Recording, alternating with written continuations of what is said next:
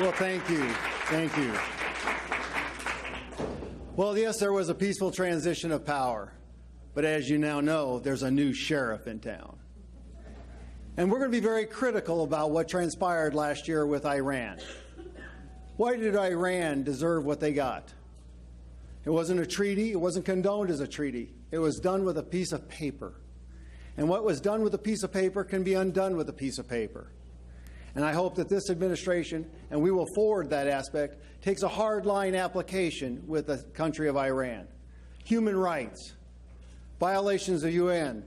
I mean, look, the stockpiling of nuclear materials. And I think that President Trump will hopefully have that type of in great aptitude. So I also want to say thank you to your perseverance. When you start to look at this, I want to leave you with a point. The purity of thought in your mind and the strength of the pervasion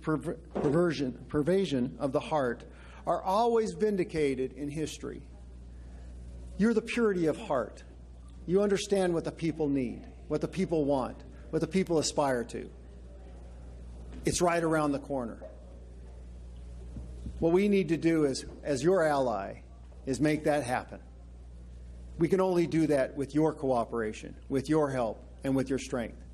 Thank you for allowing me to speak to you. Thank you for allowing me to carry some of the water. Count me as your friend.